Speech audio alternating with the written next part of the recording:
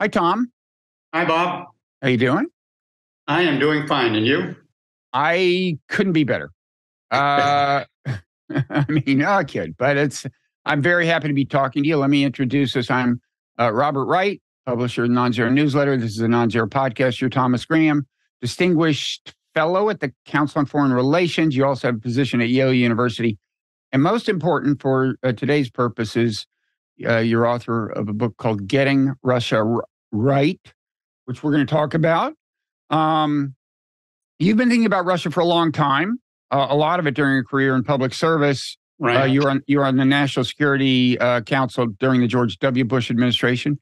Before that, you had a couple of stints in Moscow as a foreign service officer in both the late Soviet and early post-Soviet periods, I guess. So you were there That's in correct. the 90s.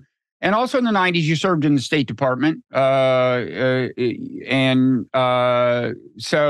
on the policy planning staff, and I think you had another position there. So this is kind of your life's work, in a sense, what we're about to talk about, right? Right. I've been doing it for 40 years professionally.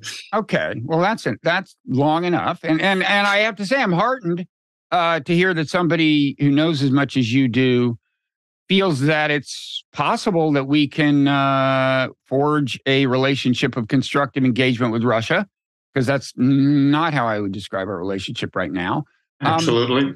And why don't we start there? It's an interesting time to be talking because it seems like only in the last few weeks we've seen clear signs that it's dawning on important people in Ukraine, if it hasn't already, that maybe stalemate is about the best they can hope for.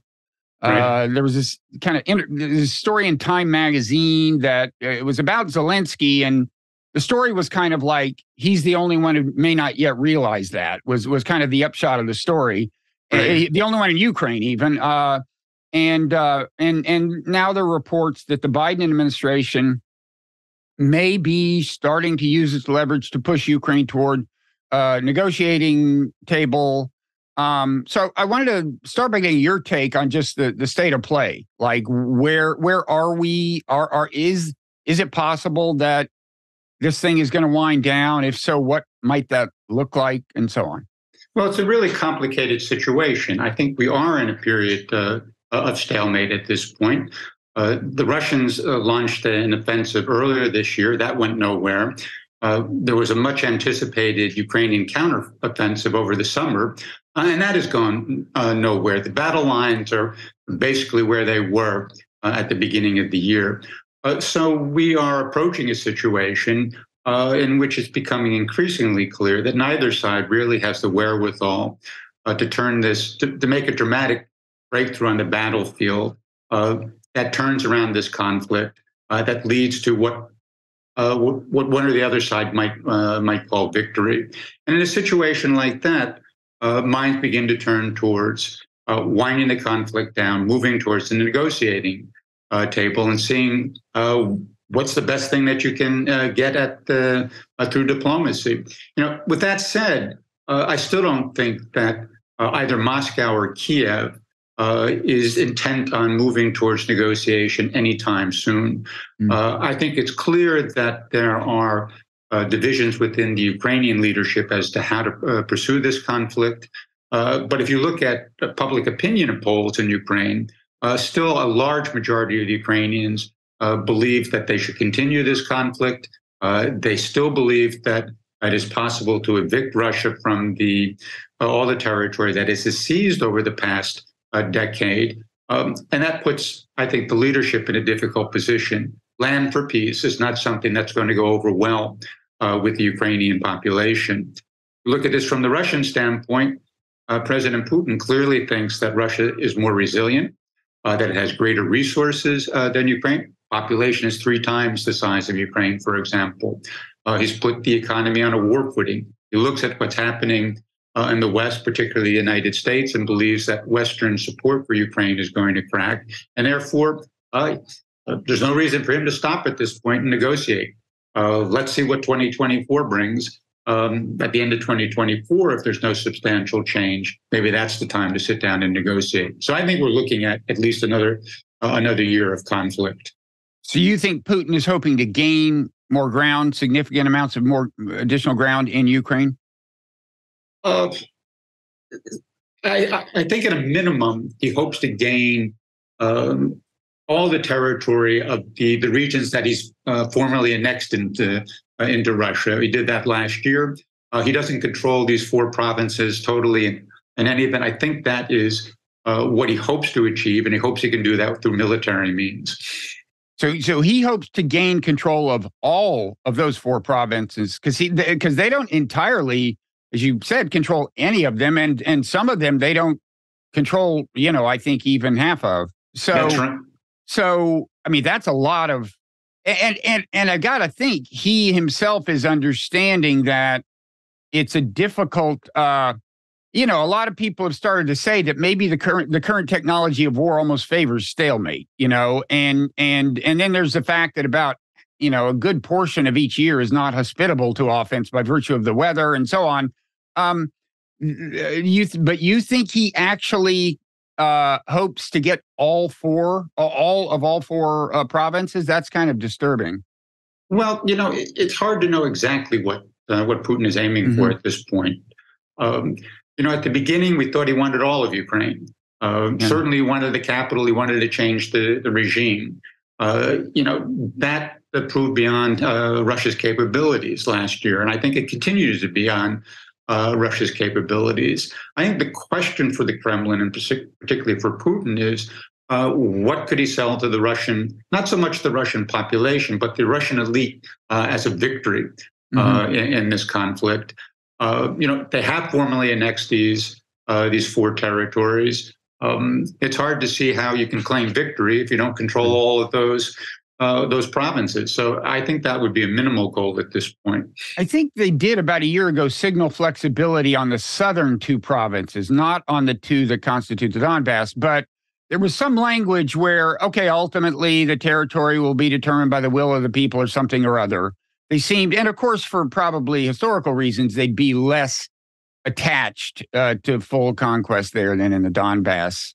Does that make sense? That might be so. I mean, the presidential spokesman said, well, we haven't really decided on the borders of these regions. Right. They ran the referenda in all 4, overwhelming victory, but, a substantial part of the population didn't participate. So I think that's a question mark at this point. But again, it's difficult to know exactly what's in Putin's mind at this point. But that would seem to me to be a sort of a reasonable stopping point where you could step back, say, we won, now let's move on. Yeah. So, I mean, if indeed time favors Russia, which it has seemed to me was the case for some time, and he has aspirations beyond the land he certainly holds, it's starting to look like, as a practical matter, victory for Ukraine would consist of freezing things right here and talking peace in a certain sense. Well, this is a problem that we've had from the very beginning in defining what victory means for any of the sides in this conflict. President Zelensky, the Ukrainian president, has defined peace or victory as regaining all the territory that is internationally recognized as Ukrainian. That goes back to the breakup of the Soviet Union, the 1991 borders. That certainly appears to be beyond Ukraine's capabilities at this point. So he would have to compromise on that. I think the way to define victory for Ukraine, and this is something that the Ukrainians should embrace, I think the United States should embrace as well, is the emergence of a strong, prosperous, democratic Ukraine anchored in the West. That requires sort of stopping the Russian aggression where it is at this point, but it's also a longer-term process, a political and economic reform inside Ukraine that makes the country part of a larger Euro-Atlantic community. And so we tend to think only about the military aspects of this conflict. To achieve the type of goal that is good for Ukraine, that would be good for Europe and the United States, is a much longer term project. and something that we should be focusing on right now. So territory becomes a secondary issue, not totally insignificant, but secondary to defining victory for Ukraine. Mm-hmm. And on the Ukrainian kind of political side and social side, as you said, public opinion polls suggest that the Ukrainian people aren't ready to settle for the current lines. On the other hand, the government hasn't worked very hard to move public opinion in that direction. I mean, both in the sense that they have professed kind of maximalist aims. They haven't been forthcoming about casualties, although I'm sure the people in Ukraine have a sense for the level of carnage. The other thing is that the government has a lot of control over the media there, and they haven't used that as they might to shape public opinion. So I assume that if, I mean, I don't want to be too harsh, but if reality kind of dawns on them, they would start moving in that, they'd start working those levers, but that would presumably take time.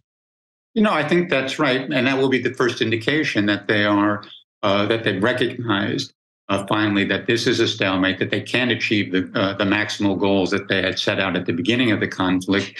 And it's time to move towards the negotiating table and see what the best deal is that you can get under the circumstances. So you would expect some of that to begin to come out in public. In fact, the interview that the top military commander Zaluzhny gave to The Economist, talking about a stalemate, I think is the first step in that direction. The Time article, however, that source is a first step in that direction, beginning to prepare the Ukrainian population for the idea that they're going to have to settle for something less than the maximal goals that were set at the beginning of this conflict. Mm-hmm. So the question you address in your book, how do we move this toward put it on a more constructive plane, our relationship with Russia is intertwined with how we got to where we are. And what how American policy has played out up to this point, and which in turn is related to the question of why Putin invaded to begin with. There's a range of views on this. The kind of strict Mearsheimer view that it's mainly about NATO. And to the extent that it's not NATO expansion, it's kind of the de facto NATOization of Ukraine that was driving him crazy and seemed to him a genuine security threat. And then there's a whole spectrum, of course, all the way up to he just is delusionally imperialist. What is your guess on why he invaded? Look, I mean, this is a very complicated question. I mean, the first thing you need to understand is the place that Ukraine itself occupies in the Russian imagination. This is not only Putin; it's an entire elite that has been concerned about Ukraine. The territory that is now occupied by Ukraine was the origins of Russian statehood, Kievan Rus. Way back in the the 9th and 10th centuries, the origins were the source of Russia's religious belief, orthodoxy. During the imperial period, the territory that is now occupied by Ukraine, or now is Ukraine, was an important buffer zone for the Russian state, Muscovy, initially against powers to the west, which included Poland, eventually Austria and Germany, against nomadic tribes, the Ottoman Empire to the south. So it was an important buffer zone. And then in the late 19th, early 20th century, the area where we see the most intense fighting, the Donbass, was actually industrial heartland of the Russian Empire. It produced most of its coal, most of its steel. It was also the breadbasket of the Russian Empire. And Russia at that time would not have been a great power without control of this territory. Ukraine was also an integral part of the Soviet military-industrial complex, producing many of its ballistic missiles, for example. So this was an important part of the Russian Empire, an important part of Russian power. And the Russian political elite has never really been fully reconciled with the independence of Ukraine after the breakup of the Soviet Union. Have never been fully reconciled with the fact that Crimea, the peninsula in the Black Sea, was Ukrainian territory, not Russian territory. And it was within the Soviet Union. Crimea was part of Russia until the 1950s. It was part of the Russian. It was one republic until the 1950s, right? That's correct. And then it was transferred to Ukraine by Nikita Khrushchev on the 300th anniversary of the union of Russia and Ukraine. And it's populated by a significant number of retired Soviet military officers and now Russian military officers. The overwhelming majority of the population is ethnic Russian. And beyond that, some of the great battles in Russian history were fought in Crimea. It's an important narrative in Russian literature. So again, all of this makes Ukraine important to the Russians, and they were concerned about Ukraine drifting westward out of the Russian orbit, the NATOization of Ukraine. All that said, I do believe that before the conflict began, that there was a way of negotiating a solution to Russia's concerns. We had started down that track. We had perhaps not been as forthcoming as we should have been, but I think there was a path forward, and many of the Russian political elites would have preferred to continue those negotiations. What was the last chance? What time frame are we talking about here? I think we're talking about December, January, 2020, 2021, 2022. We had started the negotiations. The Russians had made certain demands. We had replied with some proposals on arms control. The key issue for the Russians, and the one that we weren't prepared to address at that point, was the geopolitical orientation of Ukraine. With respect to NATO? Right, NATO membership. Right. I've always thought that we should have been willing to put that issue on the table. We wouldn't have agreed with the Russians. It would have taken tough negotiations. But simply our unwillingness to even sit down and discuss that with the Russians, I think drove Putin in the direction of a military operation. I think there are other factors here as well that do have to do with Putin's own personality, the way he looks at the world. There has been a shift, to my mind, in Putin's approach to foreign policy over the past 20 years or so. And if I could put it very simply, when he came into power, he operated well within, I think, the Russian tradition of foreign policy. Very pragmatic, realpolitik is what we would call it. Calculated balances, didn't take inordinate risk in order to advance Russia's interests. Sometime in the past 5 to 6 years, he's moved away from this pragmatic approach to something that I would call sort of a messianic approach, delusions about his own role in history as a great Russian czar, the gathering of the Russian lands, Russia as this global leader in an anti-Western movement, and that also, I think, drove him to decide that the solution to the problems of Ukraine was military operation. Now, we need to remember that Putin had an exaggerated sense of the capabilities of the Russian military, underestimated Ukrainian resistance and Western unity. Not very much different from the way the West thought about this as well. He thought this was going to be a blitzkrieg. And obviously, if he had rolled into Kiev within a week, changed the regime, we would be in a much different place than we are now. Turned out to be a gross miscalculation, and what was supposed to be a blitzkrieg has turned into a stalemate or a war of attrition. Yeah. Now, if you're hopeful that as you argue in your book, that we could build over time a more constructive relationship with Russia, and you imagine him being the leader for some time, you must think you use the word delusional, but you must think he's not like dysfunctionally delusional. I mean, let me offer a possibly compatible interpretation of his psychology, which is, I mean, first of all, I think he's somebody who's very sensitive to status issues, and Right. Russia is too. After the Cold War, right? They were a great Right. power, and I think I want to revisit the whole period of American policy you witnessed, because my take is we were not especially sensitive to that fact. And as you don't recognize people's status, it starts to really kind of eat away at them. Mhm. And as politicians get older, they start to think of legacy. Right. And now you yourself said you thought we could have done a deal maybe as late as this, a month before a month or two before the invasion. So at that point, he wasn't Peter the Great.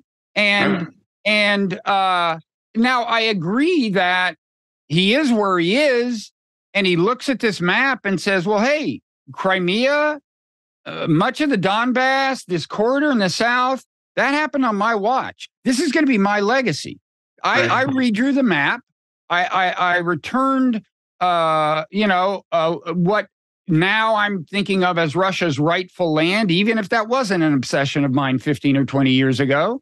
And I might have gone in a different direction then. But okay, this is where I am. I'm getting old. This is my legacy.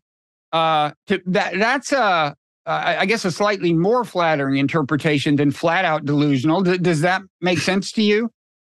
Well, yeah. I mean, there's a certain element of truth there. I mean, when I'm talking about delusional, I think it's the failure to see clearly what the objective realities were, the strength of the Russian military, the Ukrainian, and so forth, that led him to make a decision to launch a military conflict, which another Russian leader perhaps wouldn't have done if he was more cognizant of what the real balance of power was and the challenges that Russia would face going forward. Let me pick up on a point that you made about Russia as a great power. I mean, I think this is a core element of Russian national identity that goes back decades and probably centuries.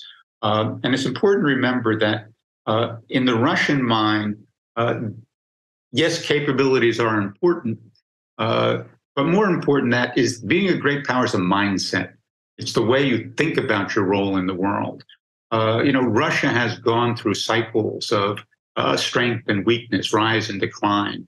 And so even when a country like Russia is down on its luck, as it was at the very end of the Cold War into the 1990s, that doesn't mean for Russians they're not a great power. They're simply a great power that's down on its luck. They will come back, and that needs to be respected. The role that they have played in European history, the role that they can play going forward, needs to be respected. And that certainly wasn't our view in the 1990s, 2000, even up to today. I mean, if you ask the question in Washington, is Russia a great power? You'll get a debate about that. And so, our sort of idea of a great power is focused almost exclusively on capabilities. Mm-hmm. And Russia was in decline in the 1990s, a tremendous socioeconomic crisis after the breakup of the Soviet Union. And so there were sort of diametrically opposed views of Russia, the role it was going to play on a global stage. That had an impact on the overall state of the relations and continues to have an impact. Mm-hmm. And I'm curious as to what, if you could go back and magically change 2 or 3 basic elements of American policy toward Russia, from the end of the Cold War up until, I don't know, the beginning of the Biden administration, say, or the beginning of the Trump administration, say, through Obama.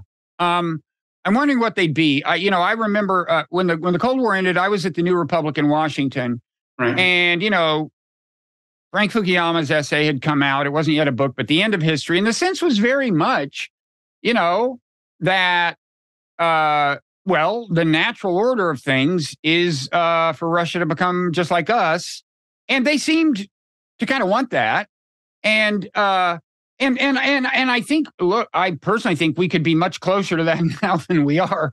But that was the expectation. Anyway, it didn't work out. What can you go through, just a short list of things that maybe we could have done better, or maybe thought about this in a better way? Or well, first, I think we misread the situation in Russia at that time. I mean, you've already referred to Fukuyama. Globalization was taking off at that time as well, sort of reinforced the view that free market democracy was the only way a country could survive and thrive into the 21st century. So Russia would have to go down that route.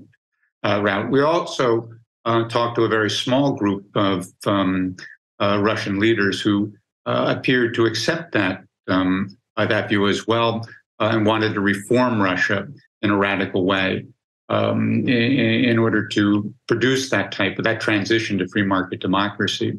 But I think if you would look more broadly at what had happened at the end of the Cold War and into the 1990s, you would come to the conclusion that what we witnessed wasn't a democratic revolution at all.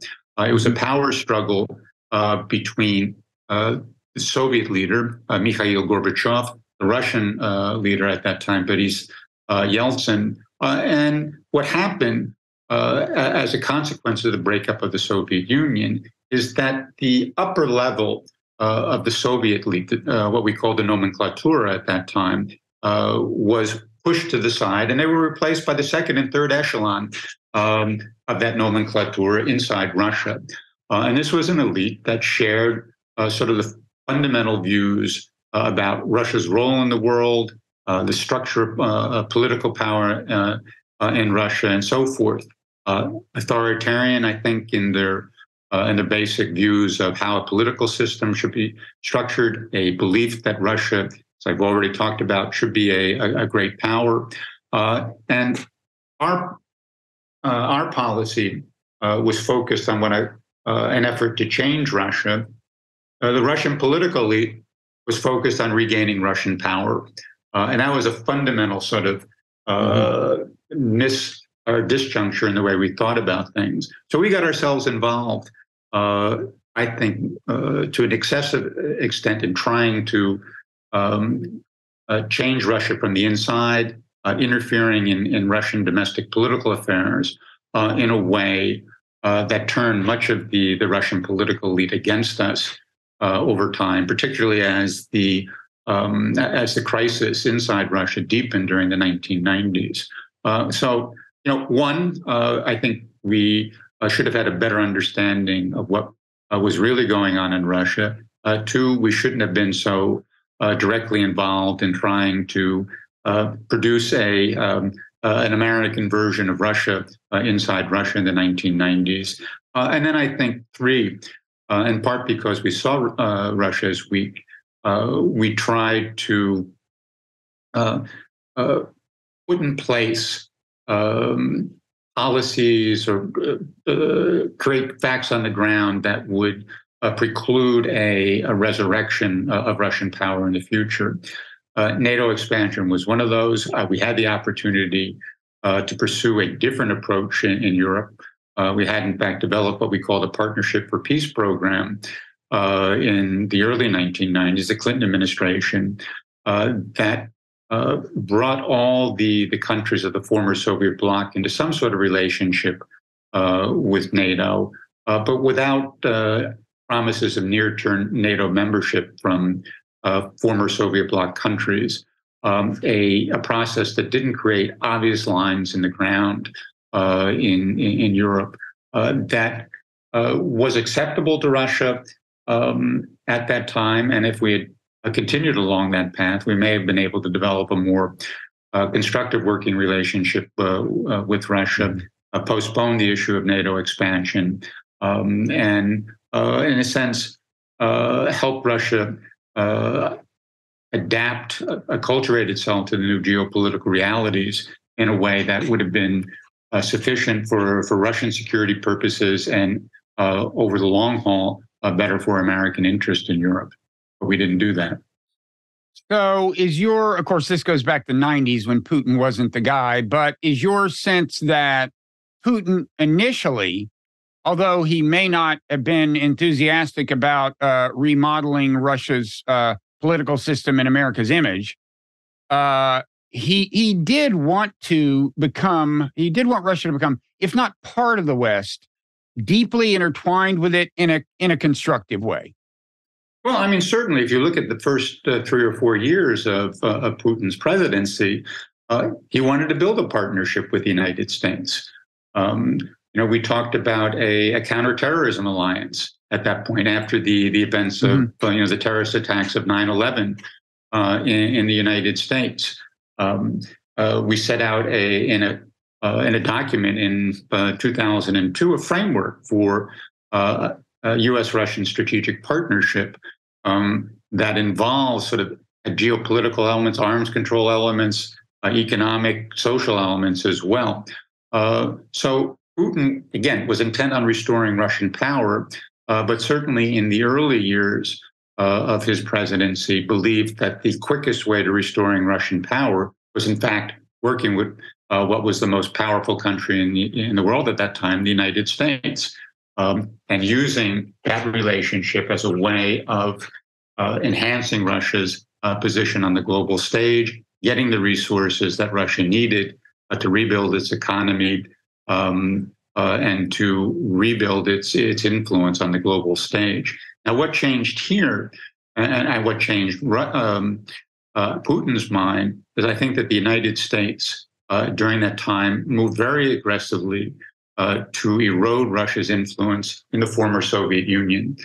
We never recognized any of the institutions that came or emerged after the breakup of the Soviet Union that were intended to sort of maintain some unity within the former Soviet Union. The Commonwealth of Independent States, for example, the Collective Security Treaty Organization that was led by Russia.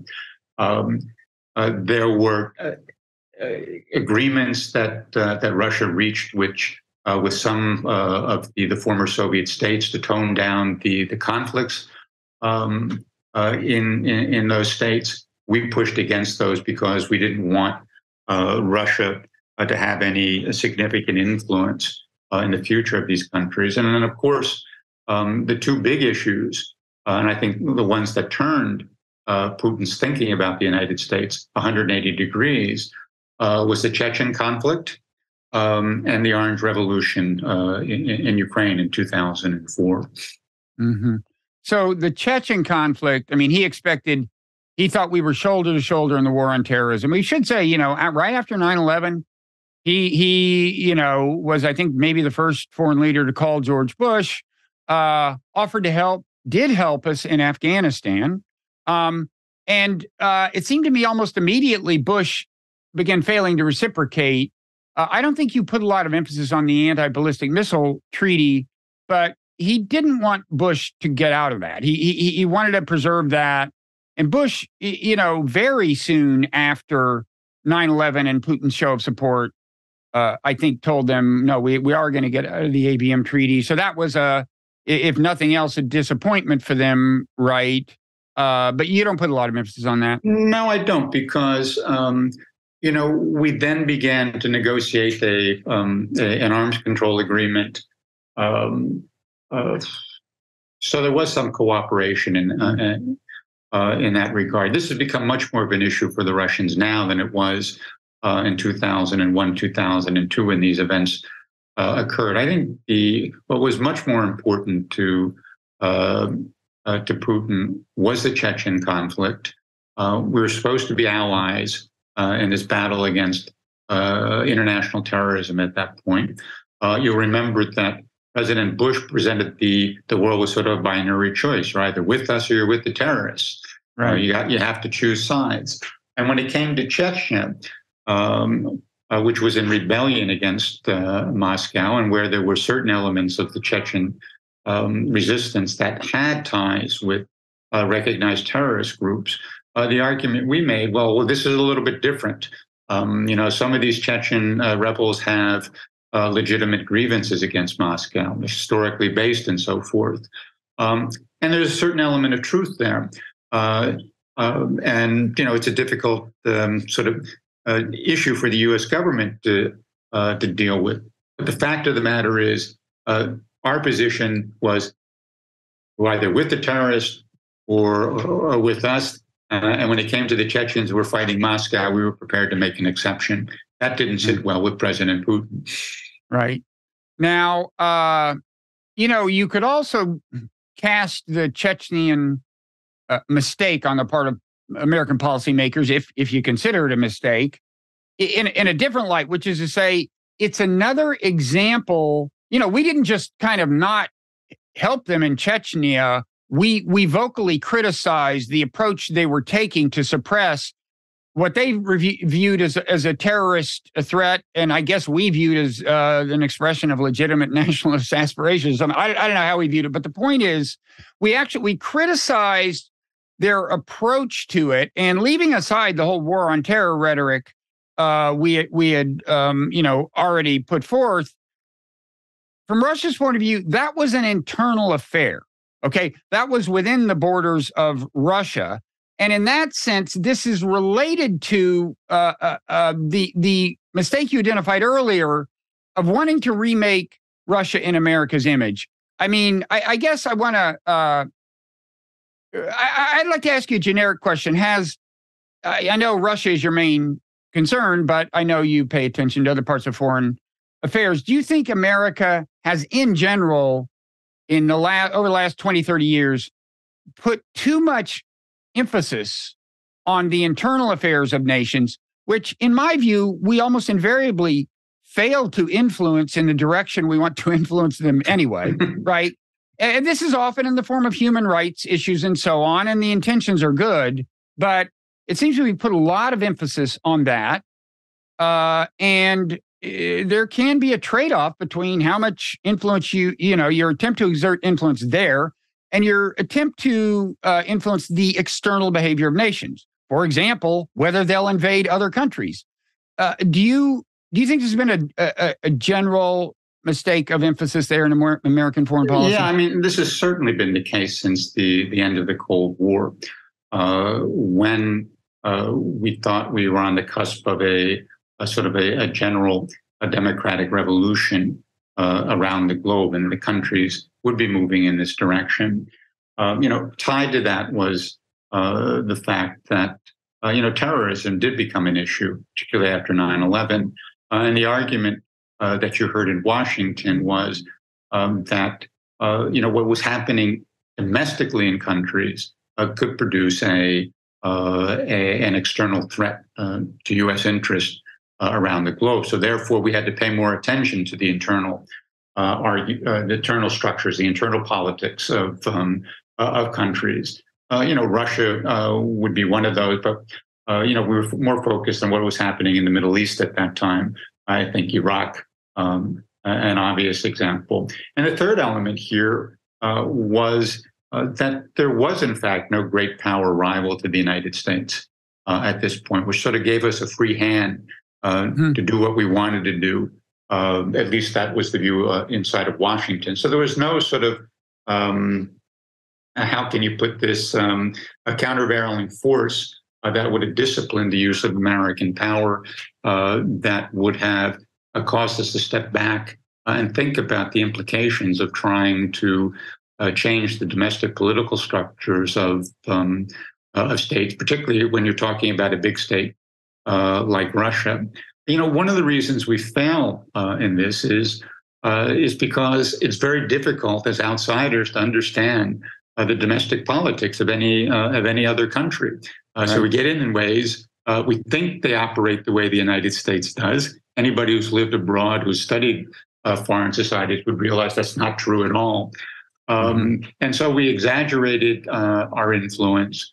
We misconstrued the developments inside countries along American lines, and for the most part, ended up in producing situations that were worse for us, were worse for the people of those countries than was the case before our intervention began. Mm-hmm.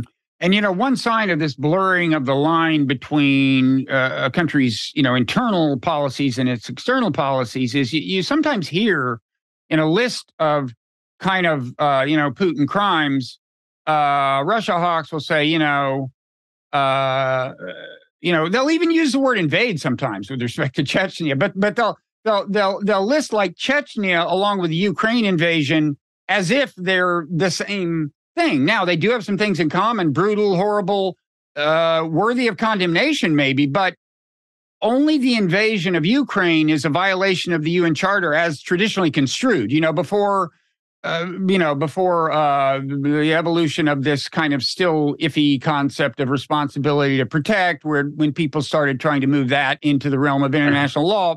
So let's talk about.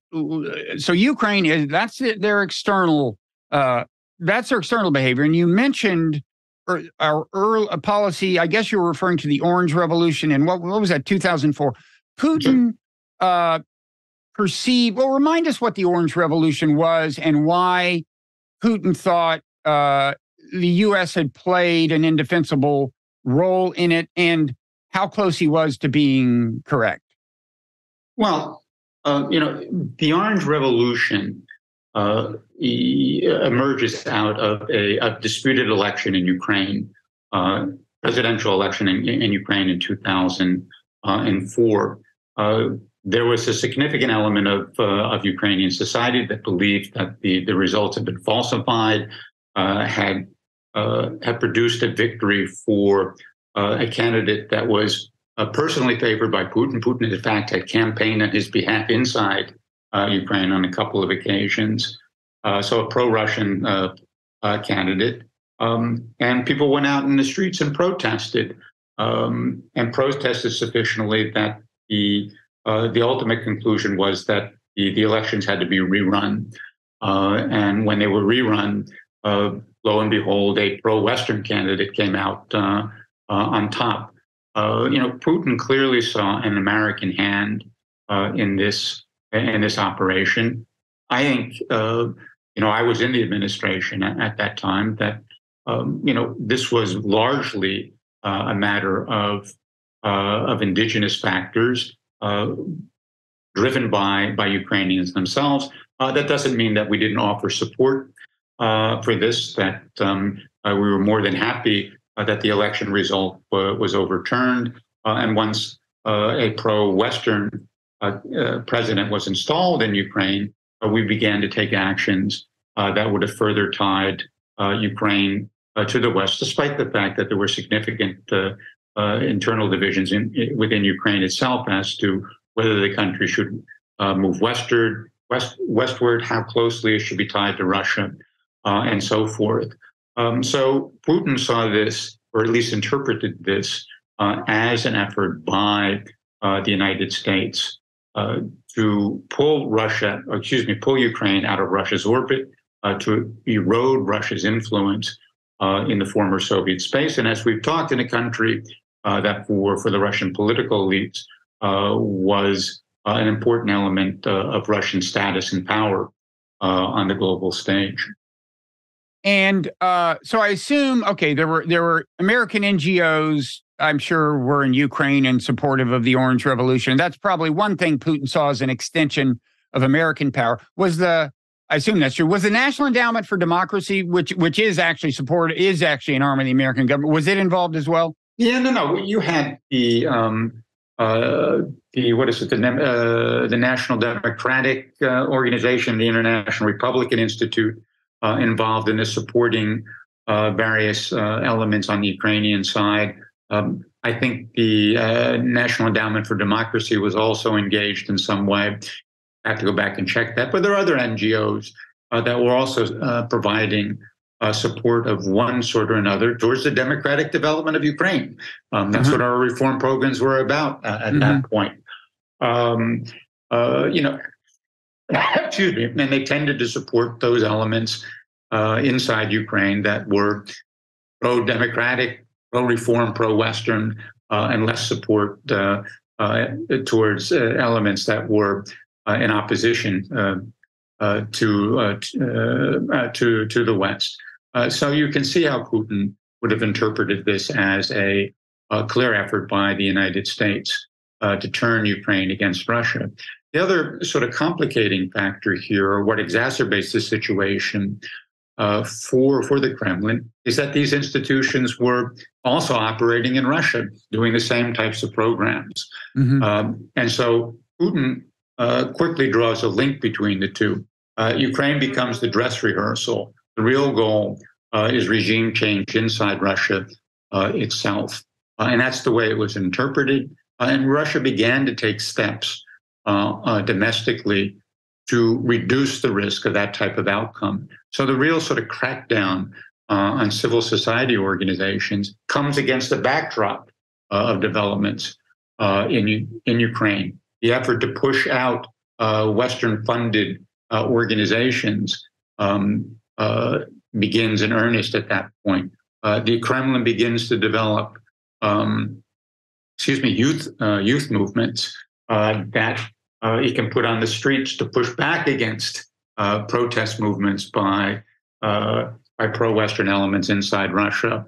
And, I had a conversation at that time with a senior Kremlin official. We made it quite explicit that we're developing these organizations because we are not going to lose on the streets the battle for the future of Russia to Western organized protesters. So, we might call that paranoia, but it was a reality for the Russians, and it did lead to a significant change in the way they thought about the relationship with the United States, and the deterioration in relationship, I think, begins at that point in a significant way. There's sort of ups and downs, but it puts us on a glide path that gets us to where we are today.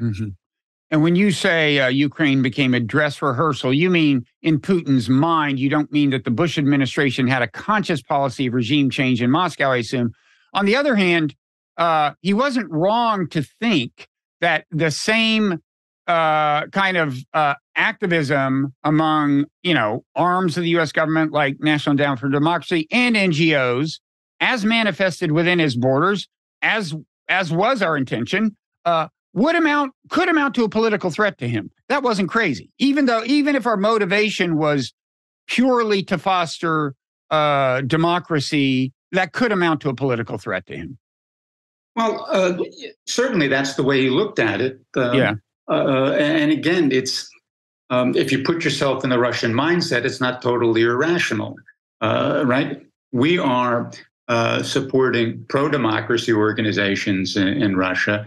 At the same time, we were complaining about an authoritarian turn in Russia. The pro-democracy organizations that we're supporting are interested in regime change, right?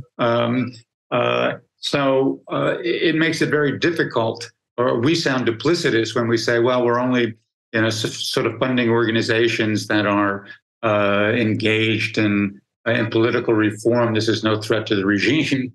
At the same time, we are criticizing Russia for backsliding on democratic reform. And then if you're in the Kremlin and you're Putin at this point, you see this as a direct threat to your own position. If not, not immediately. If you play this out over time, the threat grows.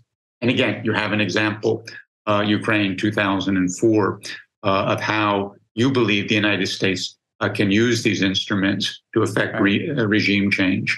Right.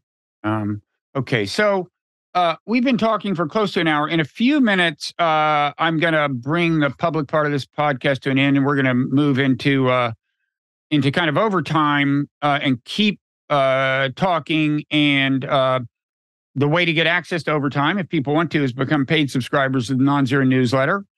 Failing that, I'd encourage you to become an unpaid subscriber. And there are various ways to do that. Google Nonzero and Substack, or click a link in your podcast app. Now, in that part of the conversation, I want to move into the whole 2014 Maidan revolution, because in retrospect, I think Putin's apprehension of what happened in 2004 kind of foreshadows his reaction to 2014. But before we bring it into the public part of the podcast, I want to give you a chance. I also, in overtime, I want to more fully explore your vision of the future. But right now, in the public part of the podcast, I want to give you a chance to give us, in maybe capsulized form. We spent so much time on historical background, which I think is very useful. But I want to give you a chance to talk about your vision of the future as you lay it out in the book. So why don't you spend a few minutes doing that? Yeah, so sort of very, very briefly. I mean, the fundamental point is that no matter what happens in Ukraine, that Russia is going to remain a major challenge for the United States in the years ahead. We're not going to see a democratic breakthrough. So we're not going to be two countries that share fundamental values. We're not going to see, as some pundits have predicted, the breakup of Russia. That's simply, I think, not realistic given the structure of Russia at this point. The Russia that's going to emerge out of this conflict in Ukraine is going to be some version of its historical self. It's going to be authoritarian in its political structure. It's going to have an expansionary impulse in its foreign policy. It's going to be lagging economically and technologically behind the United States. And yet it's going to be determined to remain a great power on the global stage. It has assets in order to back that up. The largest nuclear arsenal in the world, the richest endowment of natural resources in the world, a permanent veto-wielding seat on the UN Security Council, and it's located in the heart of Eurasia, which allows it to project power into most of the critical strategic zones in the world today. Final point is that this Russia will be a competitor of the United States, much as it has been since the United States emerged as a global power at the very end of the 19th century. That being the case, the challenge for the United States is, one, to learn the lessons of the past 30 years, what we got wrong, and apply that to trying to build a more constructive relationship with Russia. The immediate task, I think, is to change what is an adversarial relationship that we have today, this total lack of diplomatic context, into what I would call a constructive competition between our two countries. So, a reset, a strategic partnership between our two countries is not in the cards, but we can compete in a way that is much less dangerous to the security of both countries, in a way that, in fact, would help advance certainly American interests on various issues, both transnational issues, geopolitical issues across the globe. And that's what we ought to be focused on right now. We need to begin to think long term about the type of relationship we need to have with Russia so that we can protect and advance our interests well into the future. Okay. And you elaborate on that in the book, Getting Russia Right. And so people should check that out. It's available now. And I want to thank everybody who stayed with us this long. And again, encourage you to join us in the rest of the conversation. But in any event, thank you. And in the rest of the conversation, we will resume the narrative, get from 2004 to the Maidan revolution up to the invasion, and then spend more time on this vision of the future you've just sketched out. Just to deepen the incentive for people to join us in the overtime segment, I want to tell them what the first question I'm going to ask you before we resume that historical narrative is, how did a seemingly reasonable guy like you wind up in the George W. Bush administration? I don't mean to offend anyone with that question, but that's going to be the question. Okay, so now we're moving into overtime.